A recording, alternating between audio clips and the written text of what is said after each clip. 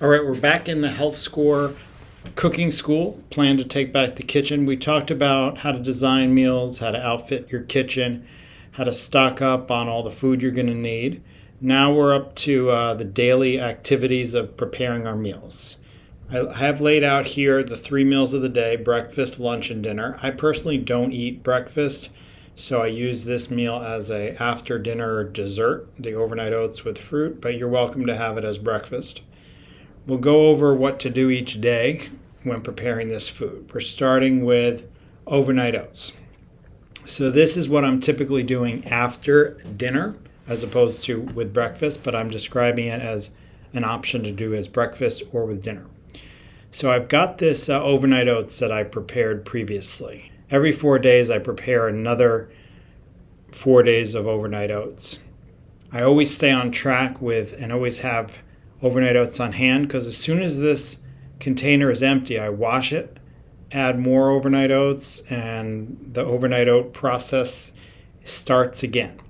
So you never run out if you keep the container for the overnight oats, as well as the beans and the whole grains, always full.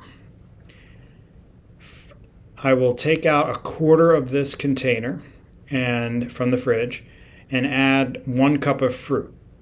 My favorite are low sugar fruits that are high in antioxidants, mostly berries: acai, cranberry, raspberry, strawberry.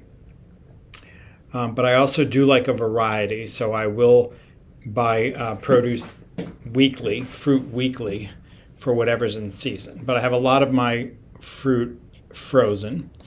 So I'll add that to the bowl with the oats. I will add 28 grams of nuts that I actually measure out on a scale, because I've got exactly 8 ounces for the week. So if I don't do it precisely, I'll run out before the end of the week.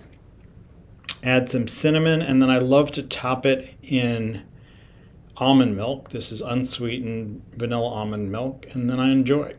This is a great recipe. There are numerous fruits you can add, numerous types of nuts you can add. And the cinnamon that you've put in it is sufficient for the sweetness. You don't even need to add anything else. Enjoy.